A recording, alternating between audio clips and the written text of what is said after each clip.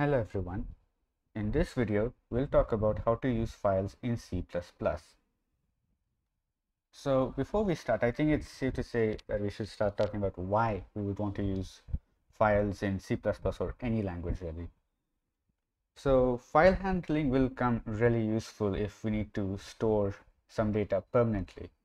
Like we have variables, but what if we want to store something when even the program has ended? Well, neither variables nor the system memory will be usable because once it ends, it is all removed. So files will be really useful for storing any permanent data that we want to store.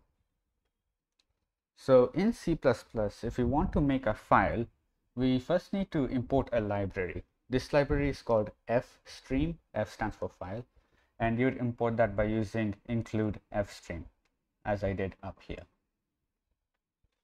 So to make the actual file, we need to type ofstream, which stands for output file stream.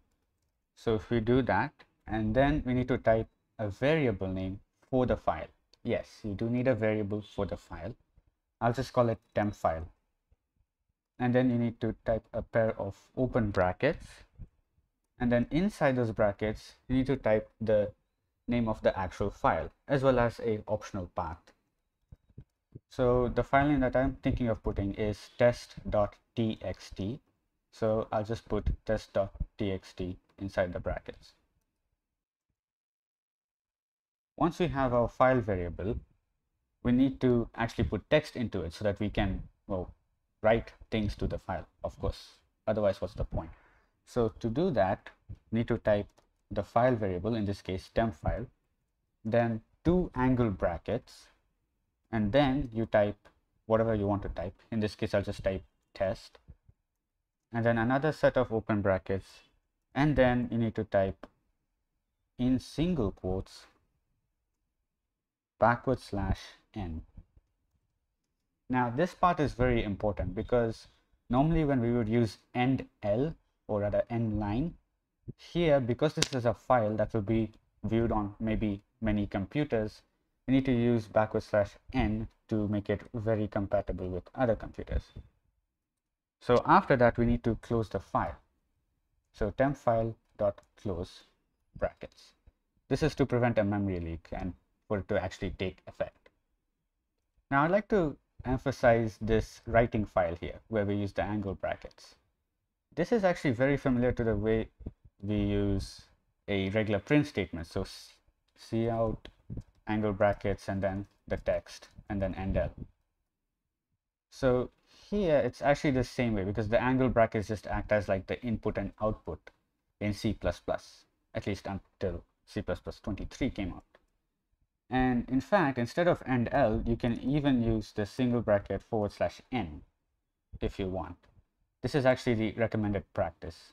Endl is only used for when you want to clear the buffer after you print something. But anyway, let's run this program.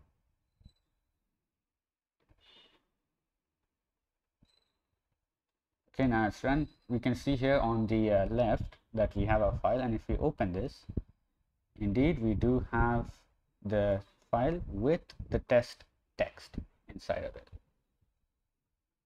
So what if we want to open the file now? Because obviously, what's the point of just making the file if we can't view it again, within the program at least? So to do that, we'll actually need two variables. So first one is the file variable to access it, and then the second one is the string variable. I'll come to that in a minute. So first we need to make a variable. So string temp, we'll just use temp, equal to double brackets, and then for the file variable, this time we use ifstream, input file stream, and here I'll just type temp file 2, and then you put another brackets, and inside that you type the file name that you want to access. So test.txt. Make sure that the file that you typed is actually there, otherwise it'll just throw an error. Now that you have the variables, you'll need to use a while loop. So while of get line, this can be used to get a line from something like say an input or a file in this case. Then type the file variable, in this case temp file 2, and then type this string that you're going to be using to later print or do something with that specific line, temp in this case, and then type curly brackets, and in this case we want to print it, so cout double angle brackets temp, and then outside of the while loop we enter temp file2 dot close. This is very important. Now we can see why we made that string variable in the first place. So the way this works is that, like, instead of like directly reading the file like it was in Python, in C++ it's just reading each and every line, and due to that it needs some variable to store each line that it reads. That way we can, well, do whatever we want with that line. For example, if it was a string of numbers, we can maybe take each line, convert it into a number, and then add that to another variable in some other part of the program, or in this case just print it out. So now that we've made this, let me comment out this part of the code since we already have the file, and let's run it. Well, there you go, test. It had read the contents from the file name test.txt, and it is printed it out in the console. So that is how you use files in C++. Thank you for watching, and I hope you enjoyed it.